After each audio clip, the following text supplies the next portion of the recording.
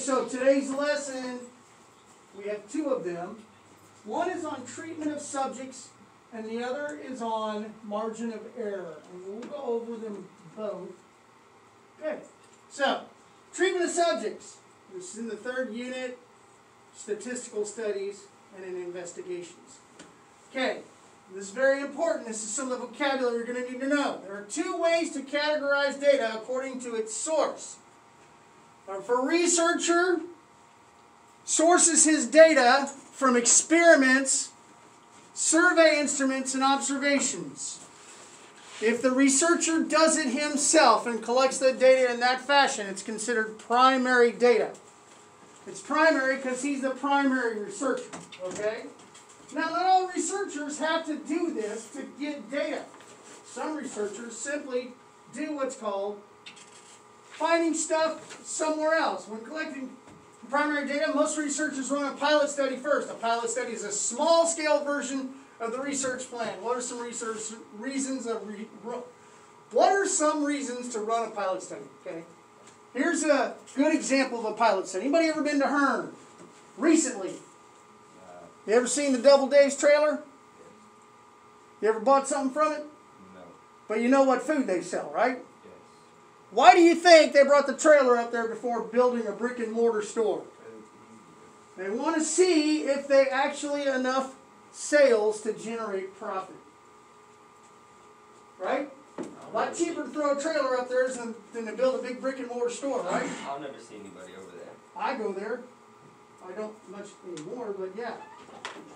I don't think it's enough to build a brick and mortar store though. Most pilot studies are initiated to test a new market to see if a product will work in the new area. Secondary data are data that have been collected by someone else and are available to the researcher. The following are examples of this type of data. Here are some examples of that research data. The Internet, including websites such as the U.S. Census Bureau and other government sites. Printed materials such as books, almanacs, newspapers, and magazines, and historical documents such as the Bible or history books. Something that's antiquated and considered to be fact by all parties. Notice it didn't say Google. Alright. When using secondary data, part of the research plan must include ensuring that the data are reliable. When collecting primary data, you are responsible for doing everything possible to ensure that your participants are well informed and safe. Now this comes into a whole slew of information we're about to learn that you have to commit to memory because it's very, very important to understand if you're going to conduct research. Now here's the thing. I don't expect you to commit this to memory because I'm pretty sure none of you are going to be researchers, but you are going to research data in your lifetime, I promise you, especially if you run a business. Participants are people who participate as human subjects in human subject research by being the target of observation by researchers. Participants don't necessarily have to be human subjects. They can be animals, plants, potato chips, they can be anything, okay? Most of the time when we talk about keeping people safe, it has to do with human participants. One nice thing about a potato chip study is that researchers do not have to worry about hurting the chips, and the chip's permission is not needed. With human participants, you have to be much more careful, okay? That's what we're coming about treatment of subjects. The National Commission for Protection of Human Subjects of Biomedical and Behavioral Research was created in 1974, enactment of the National Research Act. Its purpose is to identify the basic ethical principles that should underlie the conduct of biomedical and behavioral research involving human subjects and to develop guidelines which should be followed to assure that such research is conducted in accordance with these principles. Those principles are very well trot out through A, B, C, and D. A and B are just the titles, ethical principles and guidelines for research involving human subjects and boundaries between practice and research. But C and D are what I need you to subject to memory. C is the title of it, and B is the what you're doing. So C, 1, respect for persons, and the application is informed consent. Okay? Beneficence. All it simply means is the assessment of risk and benefits. If you're going to conduct an experiment, you need to make sure you know what are the risks and benefits, and you're going to make sure that those people that are going to be participants understand those risks and those benefits. And finally, justice. There needs to be some fair way to select participants. So, for example, let's say that we actually conduct an experiment where we have human participants and we pay each participant $1,000. There has to be a fair way to select participants so that everyone has an equal opportunity to be a part of this research study. Now, however, part of the study may omit people from being in it simply because they're not a good candidate for the study. So, for instance, if they're doing toe fungus and you're not an athlete and you keep your feet pretty clean, chances are you're not going to be selected for the study. That makes sense now, right? That's kind of the point here. What is the informed consent? They're letting you know they're going to conduct an experiment on toe fungus. Okay? Assessment of risk and benefits. Well, we don't know. It's an experimental drug, so it may have some adverse effects on you, but we're going to pay you $1,000. That's the risks and the benefits of doing this particular thing. Selection of subjects. We conducted a survey of possible participants and made sure that we omitted people that we would not get any information from. Now, they may actually select some people that don't have toe study just to see if they get any improvement, and for no reason whatsoever. They're looking for something that's a control group, okay? All right, so that's it. What we need to understand there are those three parts in two areas. One is the title, and the other is the application. All right? Issues related to these guidelines include the protection of vulnerable subjects. Now, this is important. Recruiting volunteers, payment for volunteers, and so on. To ensure that researchers follow the guidelines, research facilities have what we call IRBs, institutional review boards, that must approve all study designs. If a facility does not have its own, it must contact or contract with an outside source. Department of Health and Human Services, Food and Drug Administration performs inspections of IRBs to ensure they are working effectively. Now, notice the highlighted words up there, not just in institutional review boards, but look at the quoted words. Vulnerable subjects. What do you think vulnerable subjects are? Why special cases a human subject needs special protection? Why do you think fetuses need to be protected when it comes to research study? Are we morally obliged to take care of life if it has no way to take care of itself? Yeah. How about women? Do women deserve special protection? And if so, why? How about children and minors? Should they be protected when it comes to research? Absolutely. At what age do you think a child would be of consent to be able to make those kind of decisions? 18 is the age that you can vote.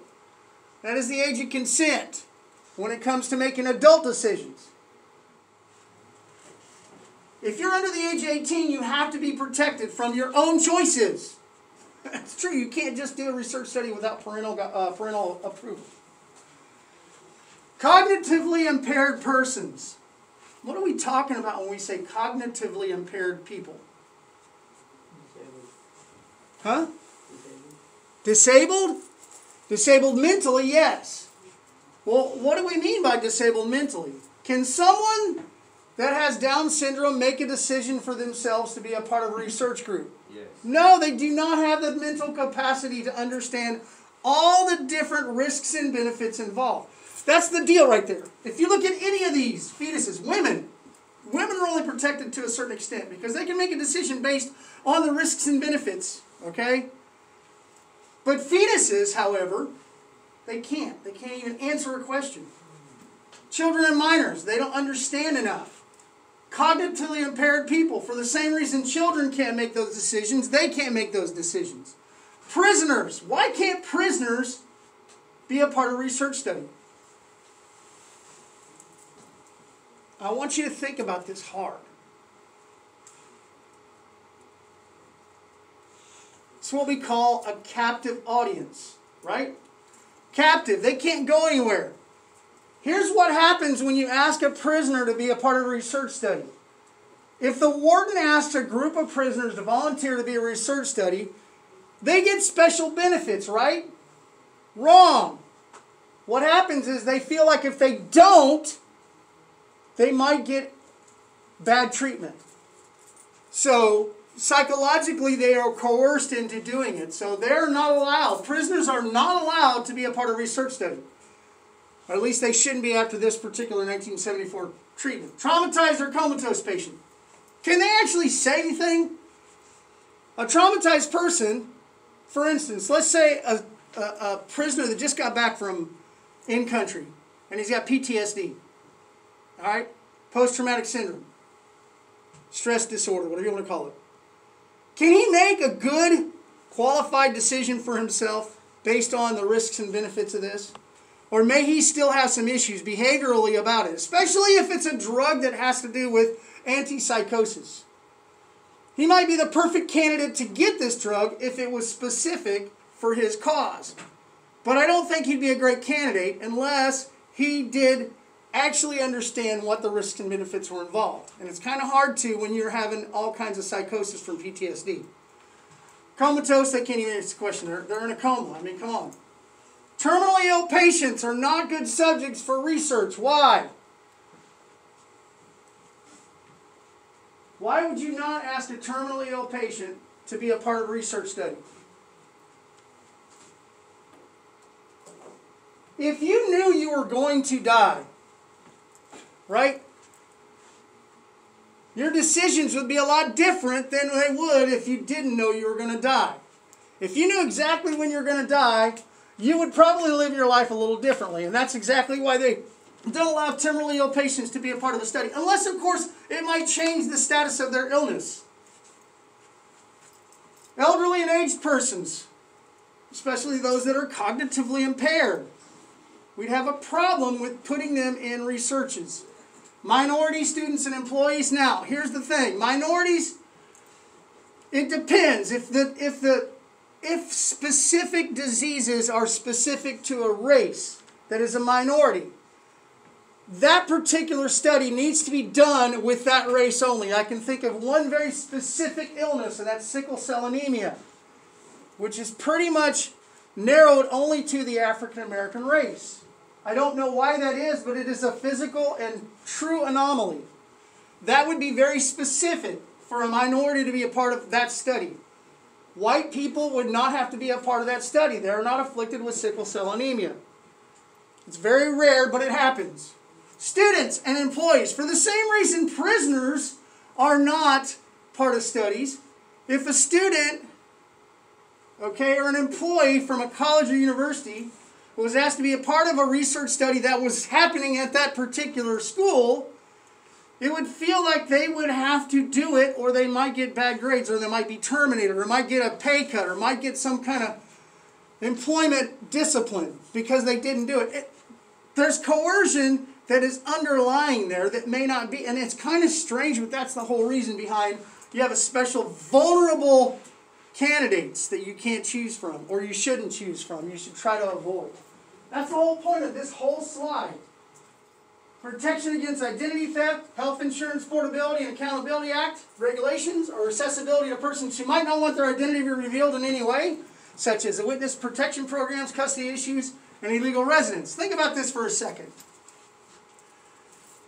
If you're doing a survey for a research study and it asks you for a name and address, if you're in the Witness Protection Agency, you're not going to want to answer those questions. Not truthfully anyway, right? Because it might give away where you're being protected. HIPAA. You may not want to give the real answers to your illnesses because it might give away your illness. It's not anybody's business. HIPAA stands for Health Insurance Portability and Accountability Act. It means those people that are in charge have to be very secure with people's illnesses. Okay? Custody issues, say you're having a custody issue with you're divorcing your husband and he wants to take the kids. That's a problem that has to be dealt with. Could excluding classes of people from research studies be dangerous? If a class is excluded, we never learn anything about that study from that particular class of people. If children are excluded from medical research, as often happens, you don't know whether a new medicine can help or harm them. Now, I would hate to find out that we didn't do a study with children and we found out later when we tried to give it to them it harmed them, but I'd even feel worse if we never gave it to a child and it would actually help them. How could a survey or questionnaire be dangerous to a participant? Check this out. If the questions are asked that are sensitive in nature, for example, questions about diseases, medical records, criminal records, drug use, and so on, and the confidentiality of the study is breached, the participant could suffer adverse consequences. If it's an adult that's trying to hide from a former boyfriend that was really violent with her, domestic violence, and she's trying to be protected from it, and somehow he hacks into the system and finds out her whereabouts, that study just breached her anonymity or her protected class. A victim of violent abuse needs to be protected. What is informed consent of human subject and why is it important to a researcher? This is important. It's a big paragraph, but pretty much it sums it up in pretty well one sentence. Documents that are informed consent must be in a language understandable to participants. So, in other words, just informing someone of the risks and benefits of a study doesn't necessarily inform them unless they can understand what it means. An illiterate person can have the study explained verbally, and the consent can be videotaped. In other words, if they can't read or write, you can't get consent from them if you give it to them to read and ask them to sign, because they can't neither read nor write. The participants do not waive their rights and must be made aware that participation is voluntary. They can't waive their rights. It has to be volunteer. They must understand the purpose of the research, the procedures, the length of time agreed to, and whether placebos will be used. If so, that they may receive a placebo or an active ingredient or an active treatment. Risks must be thoroughly explained and alternative treatments described. Confidentiality statements must be included and abided by. Participants must know who will answer questions if they have any. Okay? Very important. Informed consent protects the volunteer by letting them know the risks and benefits, alternative situations, and what might happen if they do it. What factors should a researcher consider in deciding whether to pay volunteers to participate in the study? This is simple. It is legal for volunteers to be paid for research participation as a recruitment incentive. Some of these studies aren't fun. It is especially common when the health benefits to participants are remote or may not even exist. The amount must be designated in advance. It should not be large enough to unfairly influence someone to participate. Participants must be paid even when they withdraw from the study early. So, understand there's all kinds of studies out there. And there's a lot of them around here. Texas A&M does a lot of research studies. That's the truth. And they do pay volunteers for it. Here's the thing you must understand. If you're volunteering for a study and you get out of it early, they still have to pay you. That's a true story. If you've taken time away to do part of the study and you can't stay for it all, they still have to pay you for at least a portion of it. I'm going to launch you with this. If you're curious to why there are so many laws regarding research, look at this example of extremely poor treatment of subjects. Okay? This is a long paragraph, but understand why it's important. And I have a link that shows where it comes from. In the years since the beginning of gene therapy, thousands of people have participated in gene therapy experiments. One such person was 18-year-old Jesse Gelsinger. This is a gentleman right here who volunteered to be a part of a study conducted at the University of Pennsylvania. His death early this year was the first reported in the study, and since then the whole study has been halted. Gelsinger had a rare metabolic disease, ornithine transcarbamylase deficiency, which prevents the body from poorly processing nitrogen. In Jesse's case, said Dr. Healy, the that was used to carry the gene into the liver to cure his disease and stay again with a huge liver infection. It led to a coma because his body couldn't handle the nitrogen that occurs when a person has a big infection.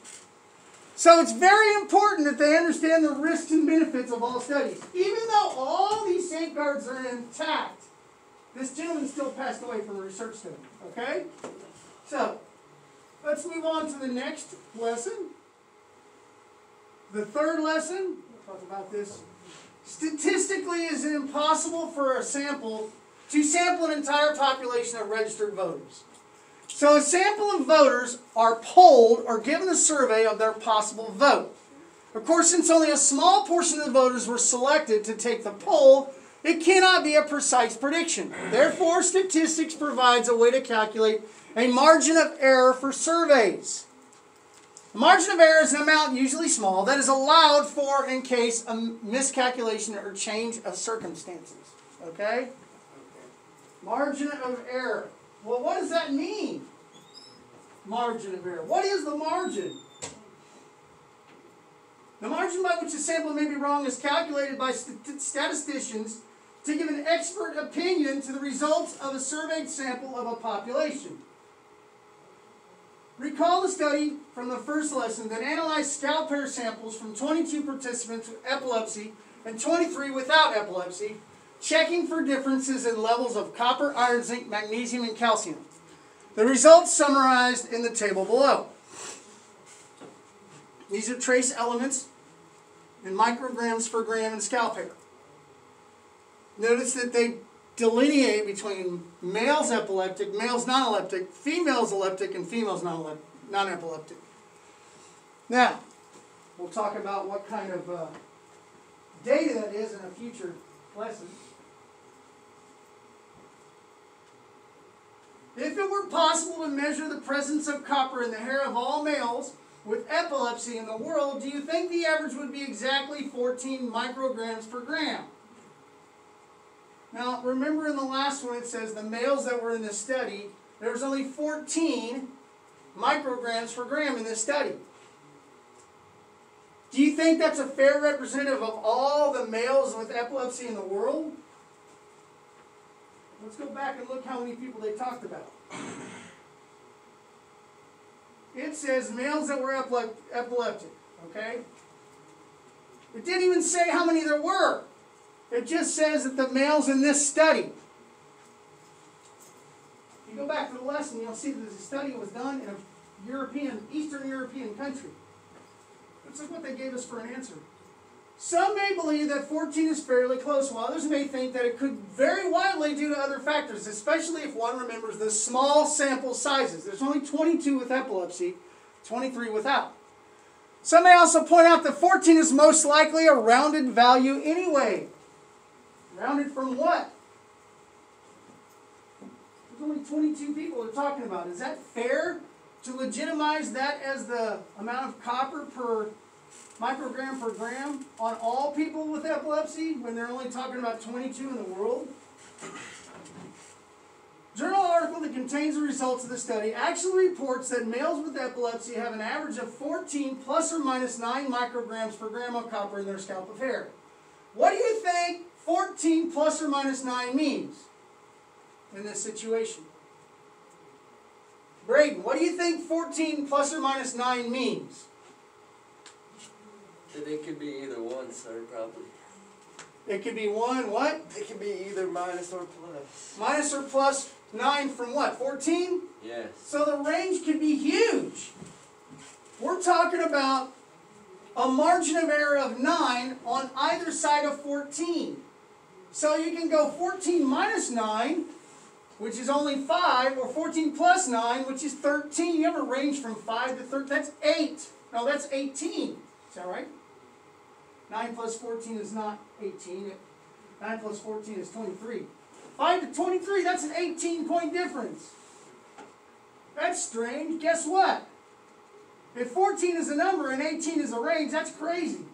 That's not accurate at all, is it? Should at least perform the computation for 14 minus 9 and 14 plus 9.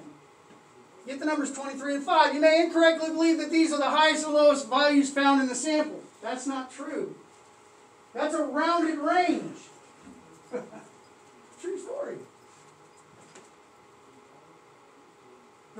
sign is called the margin of error, plus or minus 9.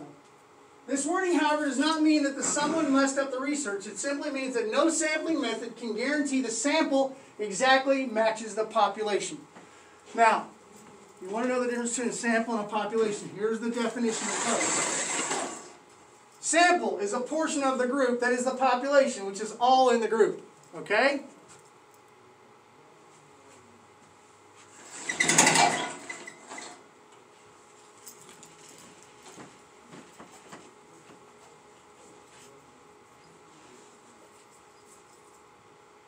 Since the males with epilepsy in the sample showed an average of 14 micrograms per gram of copper in their scalp hair, the researchers are fairly confident that the true average copper concentration of all males with epilepsy in the study is between 5 and 23 micrograms per gram.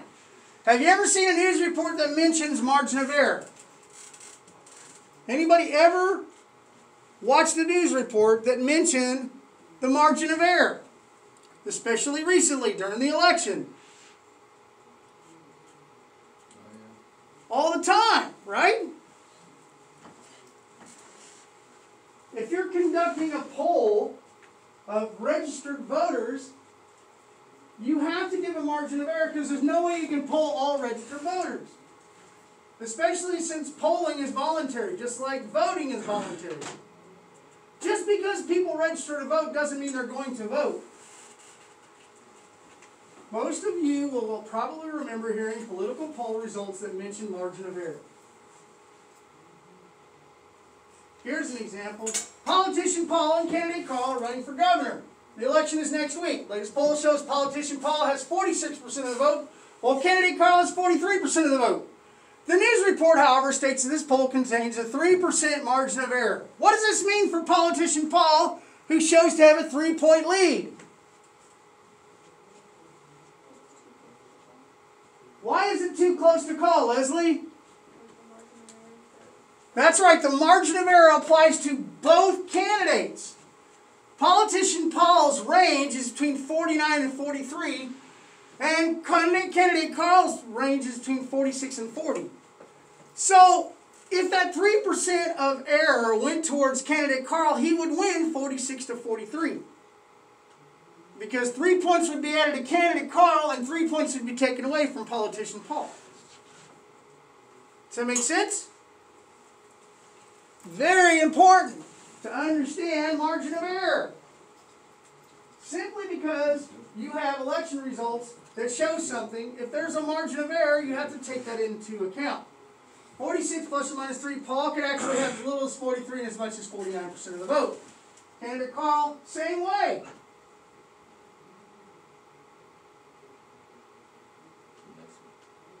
Okay? What do these poll results tell you about the upcoming election? Upcoming, it's already passed, I apologize. Race is too close to call. Paul could win by as much as 49 to 40%, or Carl could win by as much as 46 to 43%. Neither person is predicted to obtain 50% or more based on this poll, so there's likely to be a runoff. Right? No majority, most elections show to be a runoff. Not the presidential case. Recall the study from the student activity sheet 1, question 19, that tested the effect of replacing rabbit's soybean diet with Yersinia simpium leaf meal, GLM. The rabbits were randomly assigned to receive 0, 5, 10, 15, or 20% GLM. The resulting effect on weight gain is summarized in the table. 0 got a plus or minus 49.58. 5% got 887 plus or minus 59. And so on. Increase in weight during an 8-week period measured in grams. Okay? Notice the margin of error is very large for 5%. And it's very small for 10%. So in other words, we have more accuracy in the statistics for the 10% than we do for the 5%. And there's a varying degree of accuracy for each one. So, think about this. Fill in the interval of the true mean weight gain for each treatment based on these results alone. What do you recommend the farmers in the area do? And why? Okay, so 0%. If we're given nothing, The true mean weight gain is 958 grams plus or minus 40. So the range is actually from 908 or 918 all the way to 998. And we'll talk about that. All you have to do is plus and minus the amount from the grams of weight gain to find out that range. So let's look at that. The most possible weight gain would be if we gave them 10%. But looking at the range, it has the highest, lowest amount and the highest amount. Giving the rabbits the 10% GLM in their diet over 8 weeks would have them gain more weight than any other amount. That's what you would suggest to them. Now, this study only talks about weight gain. It doesn't talk about adverse effects. That would have to be a different study now, wouldn't it?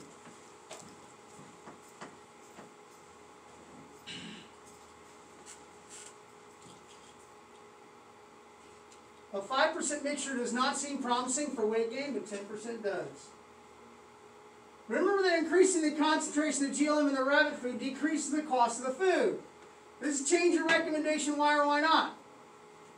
Well, if you reduce it, the more you add GLM, you might get the same amount almost with 15% and reduce the cost of the food.